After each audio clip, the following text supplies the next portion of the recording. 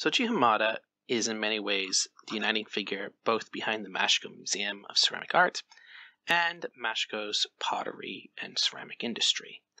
He was a pottery master who set up his workshop in Mashiko, Japan, an influential member of the Menge movement, and he was made Mashiko a place known for pottery around the world. So it is only fitting that our last stop at this museum is his old house. See, along with being a master potter, Hamada also restored old buildings and would relocate them to his property. These were farmhouses, storage buildings, and other buildings from the Edo period. This house, his house, that we're going to go see, was relocated to the Mashiko Museum of Ceramic Art in 1989. It's a Sunday. I'm surprised no one's here. Okay, so here we have a look at the kiln. So with the pottery, the ceramics, of course, you had to heat it up to be able to change it from clay to ceramic. You can see here, I'm guessing that's where they put the ceramics in there to heat them up, and it looks like the heat and the smoke came through those cracks there, and that's where they built the fire. Yeah, hot, heavy work. Look at the pulley system they made. And then I'm guessing these are rejects. They look cracked and broken. I know they break sometimes. There we go. Okay, and then here we have, this is like the really, really traditional style kilns.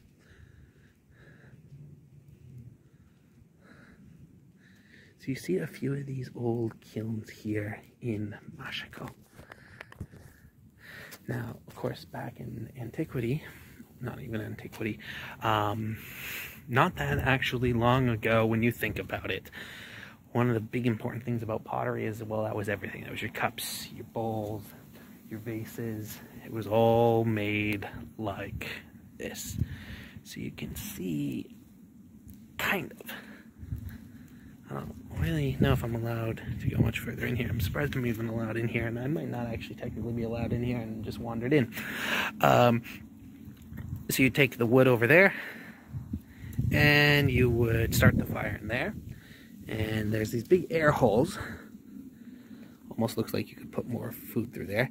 And then they would feed up because heat rises, so it would go through the different chambers. It looks like there's 3. There used to be 5 by the looks of it, or maybe it's on the other side. So the heat would go through, and I'm imagining they had some type of process where they took them from one to the other to the next to change the amount of heat that they're getting. I don't know enough about ceramics. Alright, and we got Hamada's old house. What's this historical marker for? The former Hamada Shoji residence main building. Good. That looks like we can go in. So, I think I need to take my shoes off and go in because, we're here. That's probably the only reason this section's open. Here we are in Hamada's old house. As you see, they didn't use glass, they used wax paper. That's pretty common, especially for older buildings. This house would have been old even for his time period. I think, if I remember correctly, and I'll need to research this, if I remember correctly, he kind of bought this house and fixed it up, and that was a common thing that he did. He was very big into restoring old things, including buildings. So this would have been your traditional fireplace. You built a fire in there. You had the kettle for making tea or cooking. And a bit like a katatsu, for a long time, it was where people gathered in the winter. It was the center of social life because it was warm. And that's where the food was. But most important, it was warm. Pretty complex roof with bamboo thatching. Of course, smoke detectors, security cameras have been added. Traditional loom. This would have been his kitchen, so you notice that it's got some interesting blend of old and traditional and, well, I mean, it's still old for us, but, you know, for his time period, contemporary. So it's a very interesting mix. Another old traditional style stove. Kind of neat, you can see the time periods. You know, there's a lot of old houses in Japan that are just left abandoned, unfortunately, even though they're very beautiful, because, well, it's like an old building anywhere. It's expensive to maintain, it's hard, it's cold, and, yeah, you know, putting electricity in and wiring, internet, that all becomes a pain. Alright, here we have what would have been more traditional fire pits, I think. I'm not sure, I'd have to ask about, oh, yeah. So you would have eaten there, put your legs under, you could put a blanket. I'm guessing just like a modern kotatsu. In fact, modern kotatsu kind of came out of a version that used coals, which might have been what this was for. Oh boy, that's a little close. This is why I have to watch my head when I go into old buildings, because I look like I'll make it. But I won't. Just a little too tall.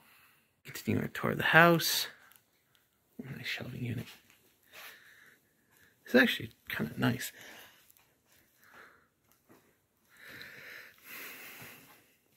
But that's the thing, is maintaining these old houses becomes a pain. So a lot of times, unless they're of historical significance, they are just left abandoned. Even going around Mashiko, you can find quite a few old houses that are just kind of left abandoned. Even more in Motegi. A lot of them aren't even this old. And that's the thing, a lot of those houses, they just don't know what to do with them, particularly in rural areas where the population is falling. So a lot of times those houses are actually really, really cheap. I think the bedroom's down there. But, you know, a lot of times they need a lot of work. One of my colleagues was talking about getting one. And, you know, every so often he looks into it and, like, maybe looks at a few. But, you know, they're cheap, but a lot of times they're just not in good condition. This door's closed, so I assume we can't go in there. What do we got in here? Oh, this would be the bedroom, bathroom over there. Yeah. Alright, so here's a little more modern. You see you've got the glass panes. Ooh. Yeah, no sneaking around this house, that's for sure. Either that or you'd learn every creaky floorboard. In castles, sometimes that was done on purpose. They were called nightingale boards. Because someone sneaking in who didn't know the place wouldn't know how not to be a noisy mess. Alright, pretty cool. It's got the kiln, it's got the house. I'm actually glad I came and took a look down here. One thing I do like about Japan is the sliding doors. Really, sliding doors, sliding drawers, they're just good. Overall, they save a lot of space. So I actually really like the sliding doors and, well, I guess you'd call it a sliding door still. Alright. That about sums it up. Nice house, nice grounds. It's Sunday, so maybe I'll go down and I'll check out the pottery market. Although, actually, I already bought a mug today. That looks thick and sturdy. That's what Jen needs for hanging up all of our clothing. So at home, our pole in our closet, you know, it's supposed to look like this. It looks like this. It's like a U-shaped. Alright, I hope you enjoyed this video. I hope you've learned something. If you like it, please give me a thumbs up. If you don't like it, tell me why in the comments. If you like what I do and the type of stuff I make, please subscribe and hit the bell icon. And I will see you in the next one.